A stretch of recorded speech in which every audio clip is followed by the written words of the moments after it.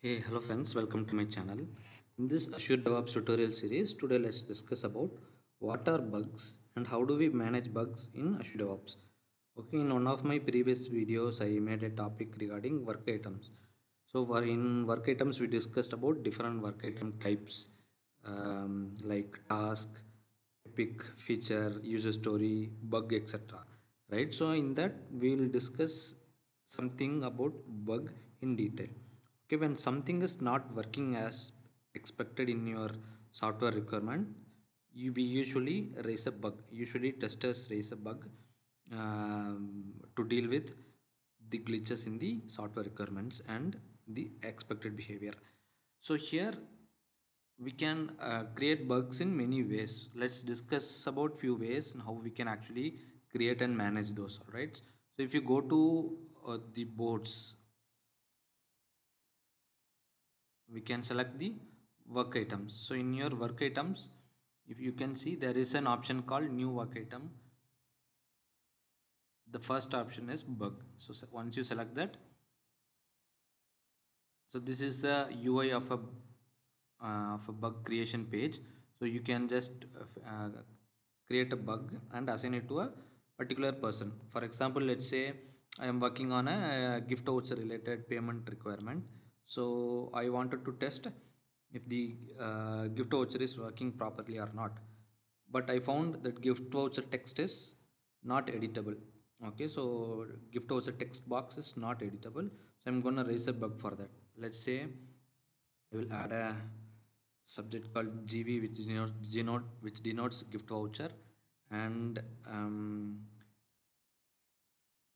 text box not editable. Okay, or else you can give anything meaningful according to your bug, and then you can actually assign it to a concerned person. Add a tag if at all there is one, or if you want to create a new tag also, I'm fine. And then so as soon as this bug is ready, it will go into, currently it will be in new state. So once the developer start working on it, it will move into active state, and once it is fixed, it will again move to fixed state and all. Okay, so there are many other state which will vary according to the methodology you're working on. For example, if you're working on agile, if you're working on scrum, if you're following CMMI process, the state might vary. But for now, let's have it as new. We can just change that state later. All right, and then you can assign the remaining fields whichever are common across all the work item types. For example, you can change the area, iteration, priority, and other stuffs. But there are few fields which are very specific to bug. Okay, for example, if you see, we have a repro steps. Repro steps means steps to reproduce.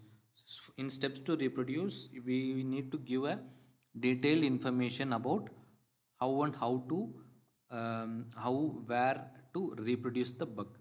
Okay, so that the developer or any other concerned person who are looking into the bug actually understand what the issue actually is. Okay, so let's give some steps for now.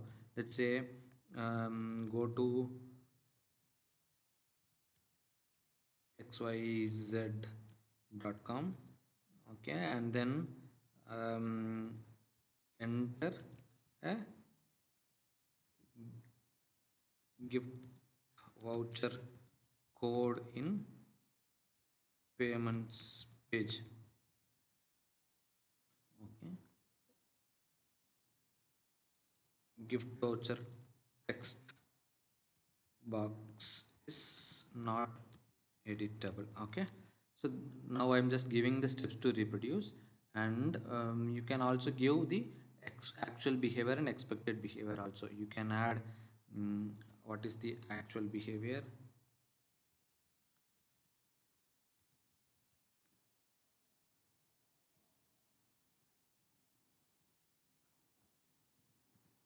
Actual behavior is gift voucher text box is not editable. Expected behavior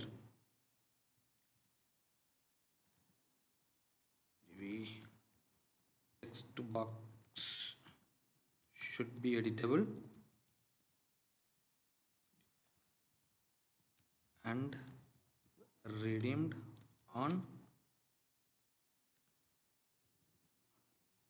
clicking apply button. Okay, so now there is something called system info. Okay, when you create this bug through a testing tool, the system info will automatically come.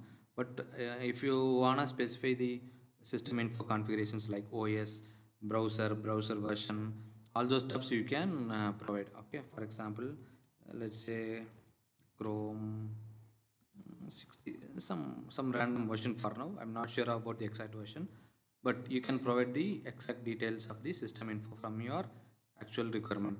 Okay, and then if you note, there is something called priority, which is actually default for all the work item types, but you can see there's something called severity in bug. Okay, severity by default it will be 3, which is the medium severity. Severity is the impact that it can make to the business. Okay, so based on that you can actually make those changes. You can make this to high or make this to critical. Okay, I am assuming this gift voucher text box is not editable, which is a very high critical one for me, because my payments page, my payment activity with regards to gift voucher is completely blocked. Okay, so no, so I will not be able to make any payment with gift voucher at all now. Okay, so considering that as critical, I'm just making the severity to critical. Okay, and then rest of usual steps. Okay, I'm gonna save this. Yeah, now you can see the bug is actually created. Okay, so this is one simpler way in which you can create a bug and assign it to a particular person or a developer. And then you have multiple stages. You can as a developer you can change it to active state to indicate that you have started working on it. And once you have resolved the bug, you can change it to resolved state. And then you can once and you can assign it to a concerned person. So once you're happy with all those stuffs, you can actually close this. Okay, so this is a simple bug work life cycle. Okay, so this I showed you how you can access the work bug from the work items page. All right, so now if you go to boards, okay, in boards, let's go to any of the requirement. Let's say um,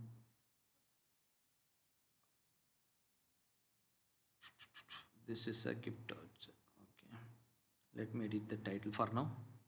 So let's say assume this is a gift voucher user story. Now I am facing some issues again with gift voucher whenever I'm dealing with gift vouchers in the payment page. So I can add a bug from here as well. Okay, so here gift voucher not redeemable. So now if I open this bug,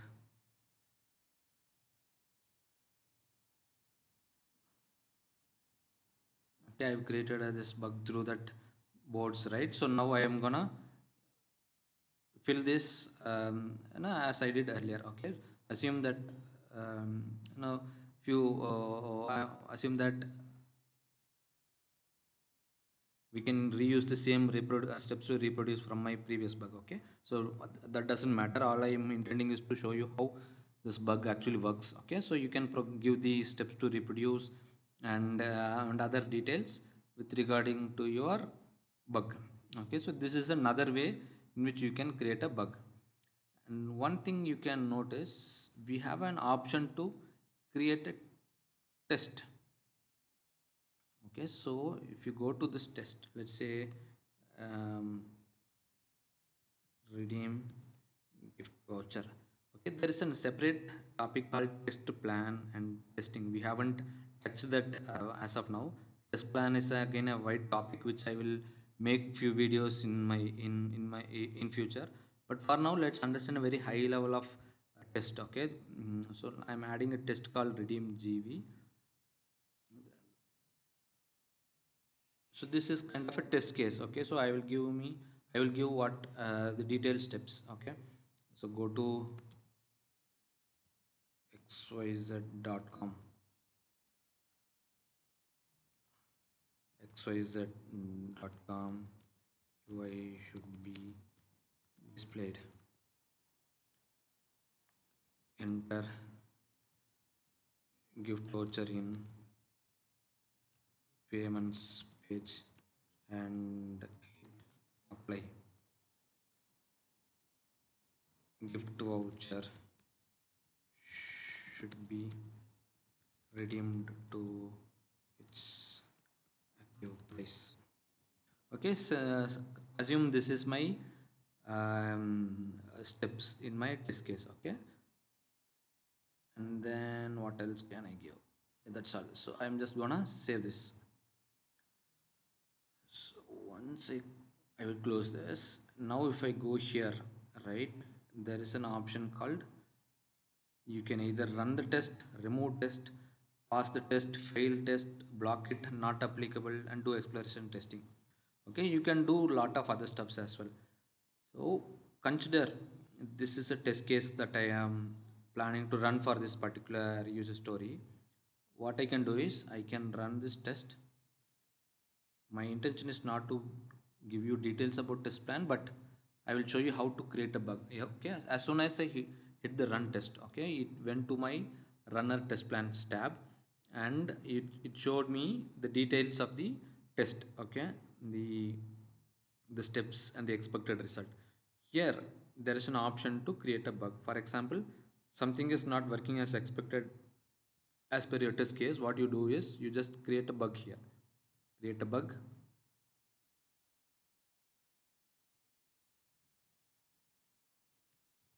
unable to apply gift voucher. Okay, and I'm assigning it to some person. Save and close.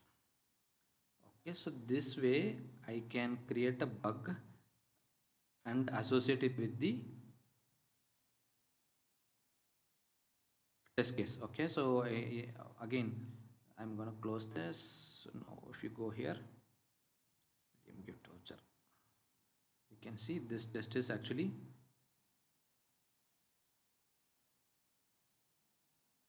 if you go to the links, you can see I have linked it to a bug here. Okay, which is with regards to test case, and you can also see it is associated with this user story. Okay, these are different ways in which you can actually create bugs and manage bugs. Okay, you can still do more things with bugs. We will discuss a few more processes and steps in our upcoming videos, but this is what I want to cover as part of the manage bug session in this tutorial. If you have any questions, please let me know in the comment section. If you like this video, please subscribe and follow my channel. Thank you.